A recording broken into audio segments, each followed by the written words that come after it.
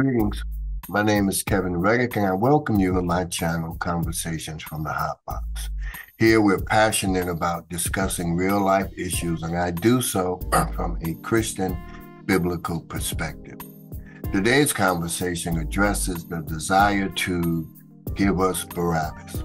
A subtitle would be When Painful History Repeats Itself. And this will be a two-part conversation because it contains a lot for us to consider. So jump in the car and let's ride. The foundational main point of the Christian faith is the nailing of Jesus to the cross, his dying for our sins. Satan's greatest success, at least in his mind, was the nailing of Jesus to the cross. Satan didn't use a lone assassin to do this. What he did was use a corrupt religious and political system. When Jesus was arrested, the Jewish religious leaders were all there. Hence, Jesus said, "When I was with you day after day in the temple, you did not lay hands on me. But in this your hour and the power of darkness." Jesus wasn't simply commenting on the fact that he was arrested at night.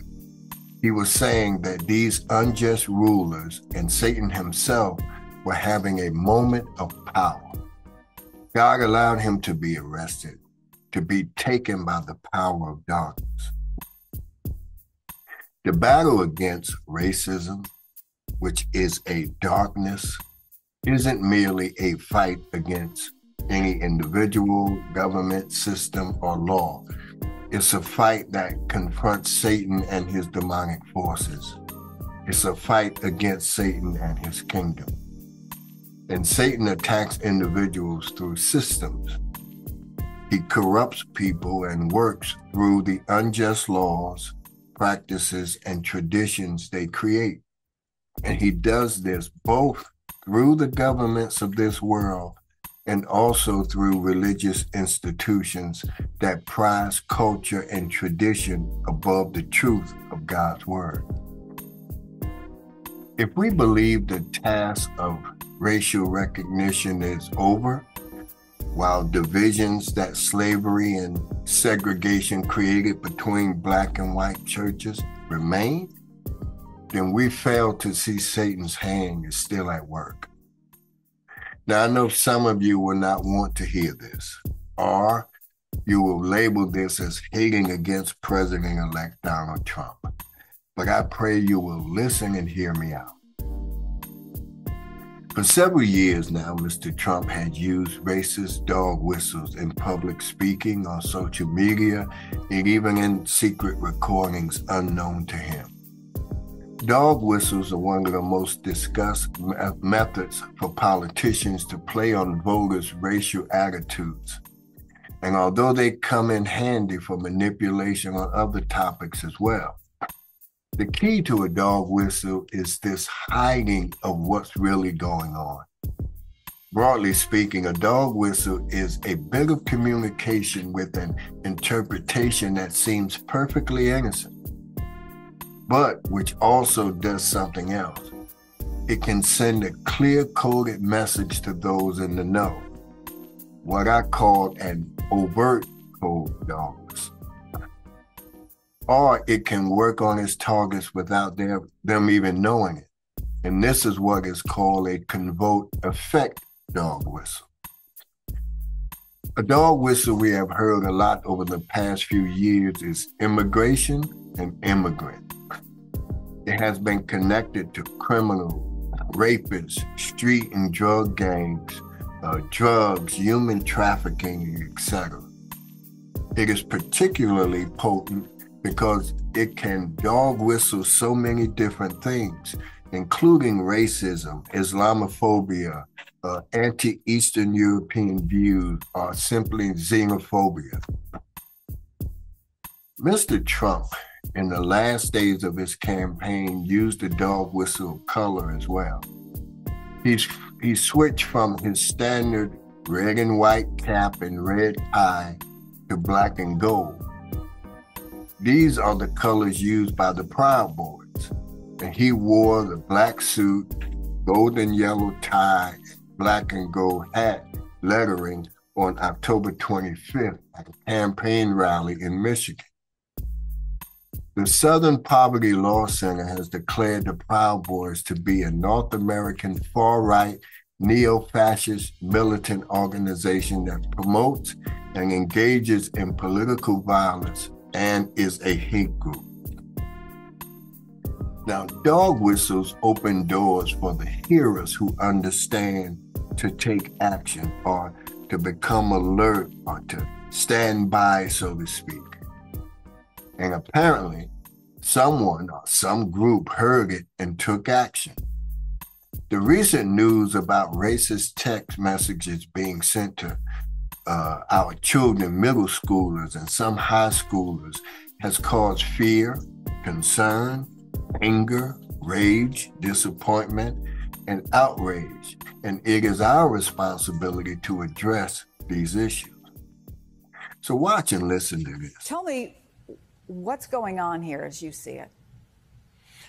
Well, you know, on election night on PBS, after it became clear that Donald Trump was on his way to the presidency, that I said that I was concerned on multiple levels. And the first level I said was I was concerned as an African American.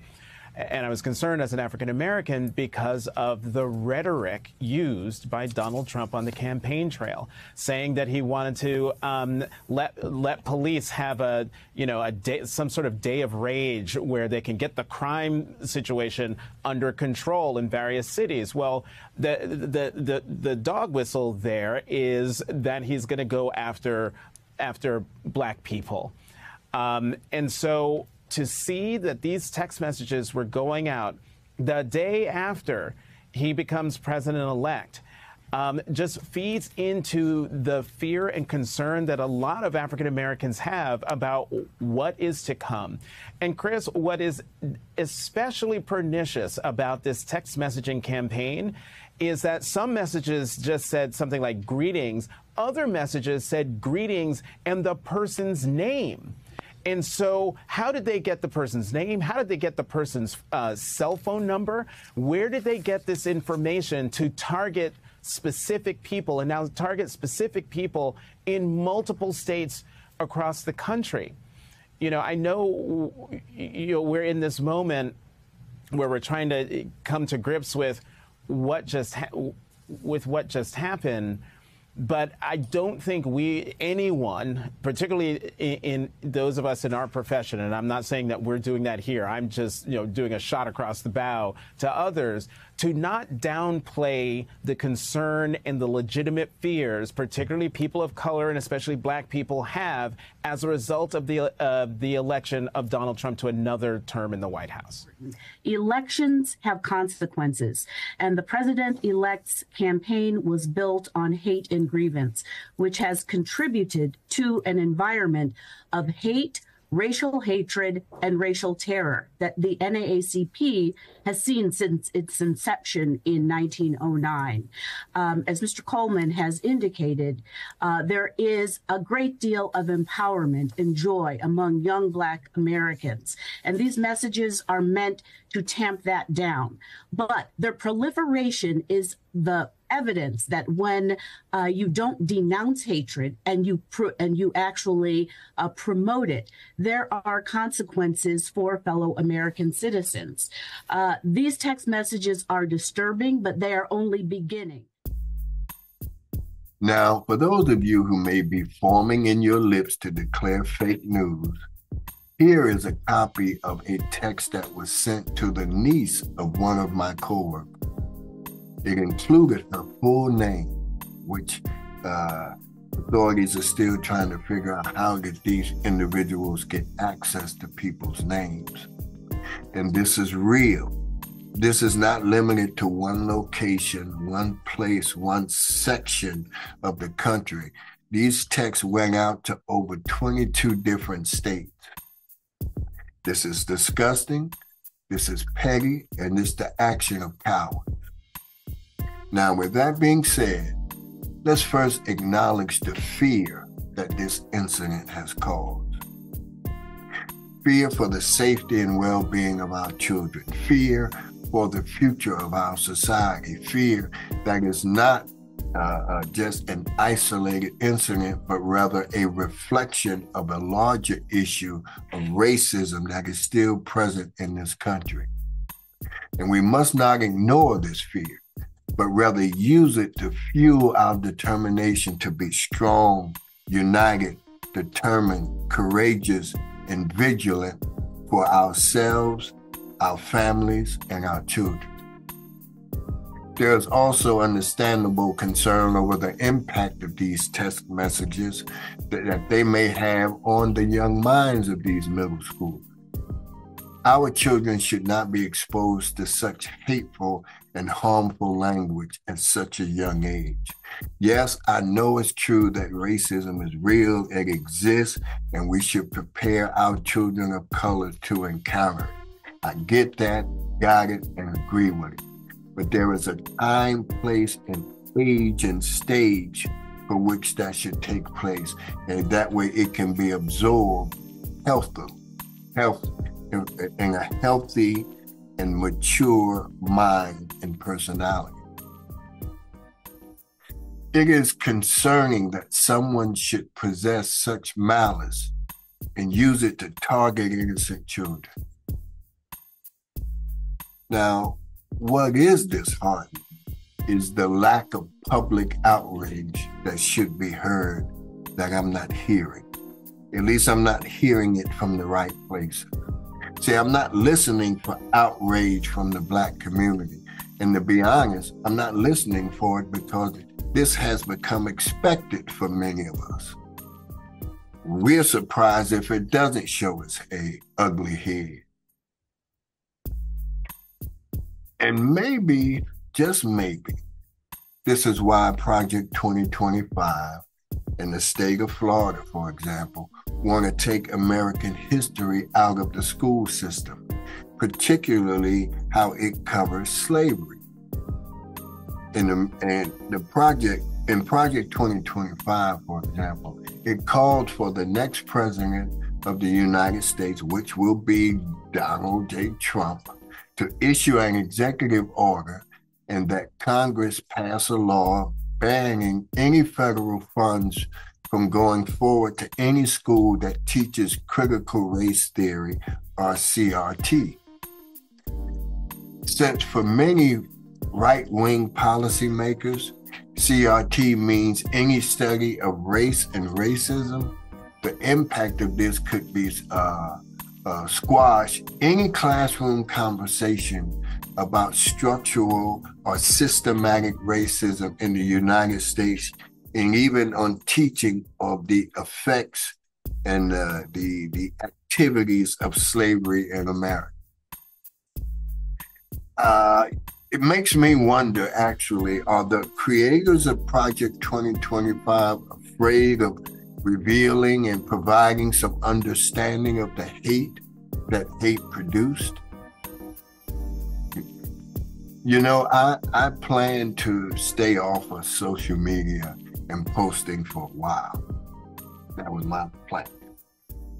But when my coworker showed me the text, I started feeling what his brother must have felt when his daughter called him to tell him about the text and to ask him, what did it mean? Now, I could sit back because I have a sense of peace, because although I am in this human government, I am in this world, but I am not of it. I am a citizen of the United States, but I am also a citizen of the kingdom of God. And that is my primary citizenship.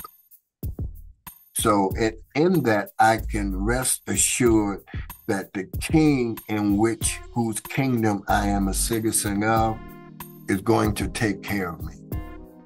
Okay? My crying out are for those who are not in the same mindset and understanding that I'm in. Not yet anyway.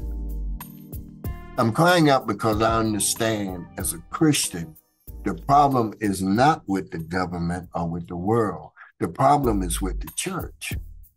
She has lost her way and is not functioning in her purpose of advancing the kingdom, of teaching the kingdom and its principles and concepts.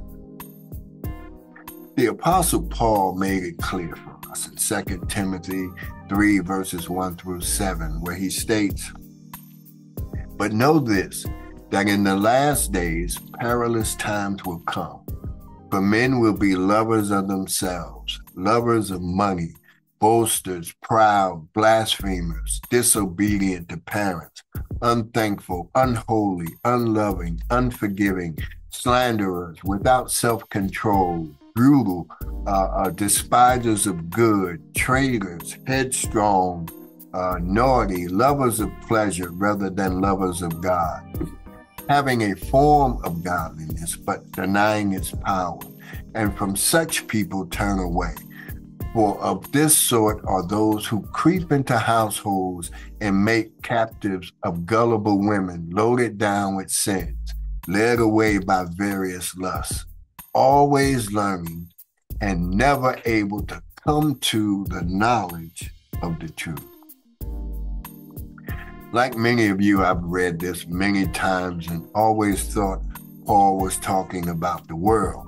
After all, it's in the world we find the blasphemers, the lovers of money, the disobedient, the parents, the unthankful, the unholy, the unloving. All of that is in the world. Wrong, wrong, wrong. Paul was talking about the church. Where am I getting that from? Well, he tells us, he uses a dog whistle, so to speak, in verse 5, where he says, having a form of godliness, but denying its power. See, the world is not trying to have a form of godliness. The world can care less about godliness. It's about self-pleasure, as we read in Paul's description. But all of that has now filtered into his church. And so because of that, the church is not functioning in power. So all they could do is put on a costume and start acting, pretending, be hypocritical. And in this, they have a form of godliness. Now, I'm not coming down on the church because I'm a Christian and been a church member and leader for some time. But the scripture says, ye shall know the truth, and the truth shall set you free. And I believe somewhere in the back of Paul's mind, as he wrote and penned this letter, was the understanding that the world, as an opposing force led by Satan, was waging a war against God and his people. And the war would take shape in many forms, platforms, methods. And God's people were to be ready for the attack of a hostile, persecuting enemy. For surely one of the enemy's cruelest aspects of his attack was to have Satan's penetration into the church in the form of false teachers who would oppose the gospel with one of their own making and draw away the unsuspecting and unprepared. In light of current events, I must call upon and remind my fellow Christians, all those of black, brown, yellow, white persuasion, all those individuals who voted for President-elect Trump, that you are required to hold him and his administration accountable. And by that I mean, many of you cast your vote under the presumption and the belief that Mr. Trump valued Christian principles, traditions, and policies, and that he was not racist, but a God-fearing man who will invoke policies in line with biblical principles. Okay. But according to that assessment now, I am asking, and I am waiting, really, I'm waiting because this is a moment right here. I'm waiting to hear him speak on this situation regarding these text messages to our children. See, because he is a leader of our nation now. More importantly, as some of you believe, he is a Christian leader. Also, I want you guys to let me know when a policy that Trump and his administration puts forth that is based on biblical principles, and if you don't mind, line up the scripture with it that it's based on, and let me know. Because I am of a different opinion and persuasion regarding President-elect Trump.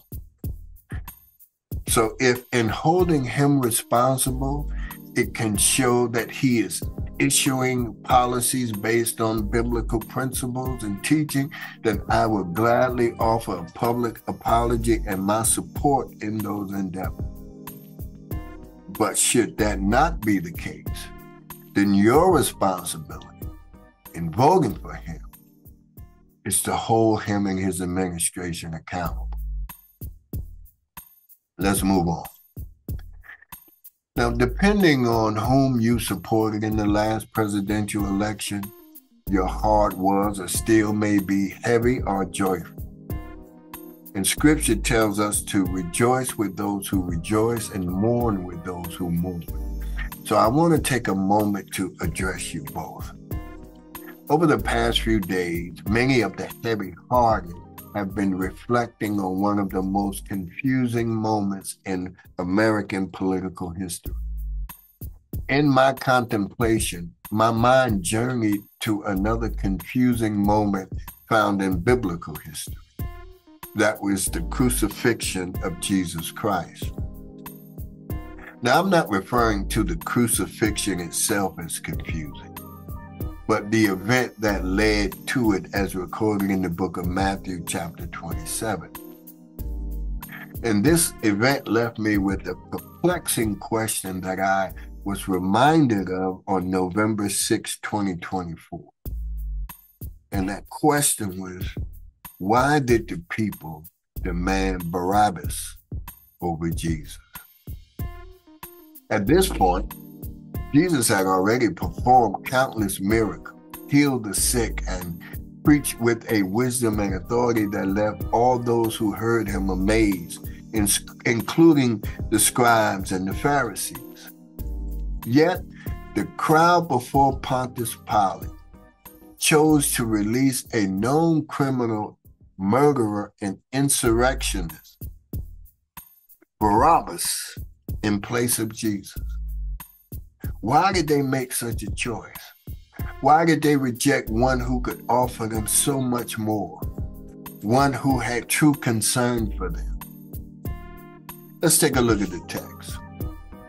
Matthew 27, 20-26 says, "But the chief priests and the elders persuaded the multitudes that they should ask for Barabbas and destroy Jesus. The governor answered and said to them, 'Which of the two you want me to release to you?' And they said, 'Barabbas.' Pilate said to them, 'What then shall I do with Jesus, who is called Christ?' They all said to him, 'Let him be crucified.' Then the governor said, 'Why? What evil has he done?' But they cried out all the more, saying, 'Let him be crucified.' And when Pilate saw that he could not prevail, but rather that a tumult was rising, he took water and washed his hands before the multitude, saying, 'I am innocent of the blood of this just person. You see to it.' And all the people answered and said, 'His blood be on us and on our children.' Then he released Barabbas to them. And he then had scourged Jesus and delivered him to be crucified." Like so many scriptures in the Bible, we can withdraw several lessons or messages from this account. For example, this account can be seen as a mirror reflecting our human nature. We can see ourselves in the crowd, demanding our selfish desires and interests over what is right and just. We are swayed by public opinion and peer pressure, even if it means going against what our hearts know to be true. An obvious view in the account is that of God's unending love and grace. Despite our weaknesses and failures, and in some instances our own stupidity, He chose to give us His only Son to die for us, to take upon Himself the punishment for our sins so that we may have eternal life. In that moment when Barabbas was set free, it was actually you and I who were being set free because of an exchange of position between Jesus and Barabbas. Now, some theologians believe that the story of Jesus and Barabbas is not an historical account, but a distorted memory, and that the story of Barabbas could be an allegory representing Yom Kippur, thus making Jesus the ultimate sacrificial lamb. But let us also remember that we have been given the power to choose that was highlighted in this story, to choose righteousness over evil, to choose love over hate, to choose compassion over racism, and to choose Jesus over Barabbas. There are so many ways to view this account in Scripture, and therefore in the process of unpacking it, there are several rabbit holes we could start falling down. So in my attempt to avoid that and keep the purpose of my sharing with you, I am taking the position that the story is an actual account. And in that, I will be focusing on simply the selection of Barabbas by the leaders and the people to paint my picture. Now, Barabbas was a prisoner of particular note according to Matthew. He was an insurrectionist and murderer and rebel. And his mention in all four gospel accounts is significant. His name, Barabbas, is believed to be Aramaic, meaning son of the father. And some ancient manuscripts suggest that his full name may have been Jesus Barabbas, though this remains uncertain.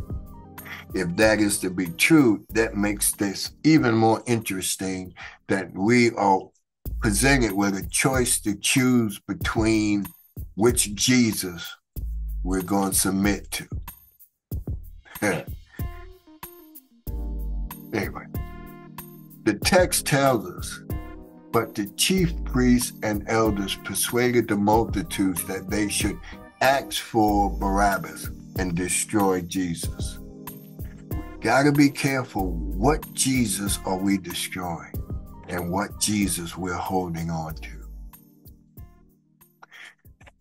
The leaders of the community persuaded them to ask for the wrong Jesus, to ask for the release of Barabbas. The people were completely unaware of the intentions and the motivation behind the leaders' urging. The leaders had no concern regarding who Barabbas was, what he did, or what he may do. Their agenda was based on personal concerns. Much like many people who shared some of their concerns after voting. Some shared concerns over them losing their place in the country, the black and browning of America, as it is called. Some issued concerns over their personal finances and their desire to make more money, and they believe they can do so under the person that they voted for. Some had issues with having a woman leader, and so on and so forth. Anyway. Now, Pilate could have released Jesus. However, he tried another political maneuver. He offered to turn over Barabbas, an evil thief and murderer, to be crucified instead. But the religious leaders and the angry crowd behind them rejected this offer. And Pilate once again revealed the fact that he knew Jesus was innocent. And he did so by responding, "Why? What has he done wrong?" Yet the people cried, "Give us Barabbas." These religious leaders, like many today, engaged in name-calling to invoke greater fear in Pilate and further stir up the people. They called Jesus King of the Jews, which presumptuously was the title the Jewish leaders had accused Jesus of assuming. It was more politically loaded than the title of Messiah. And therefore, it was one the governor could not ignore, because to say that Jesus was the king was coming directly against not only Pilate, but Roman and the Roman government and the king of Rome itself, Caesar. So the governor really had no choice. It made Jesus a potential leader of rebellion. And it was actually on this charge that Jesus was eventually executed. And the people cried out, "His blood is on us and on our children." That's how committed they were. That's how determined they were. That's how sure they were that this man was worthy of death. Now, I know one of the other views we can take of this is that this was all in the will of God, and it was. But just stay with me, because that's not my line of presenting this particular text to us today. As I said, there's a lot of things we can pull out of this text. This is what I'm choosing.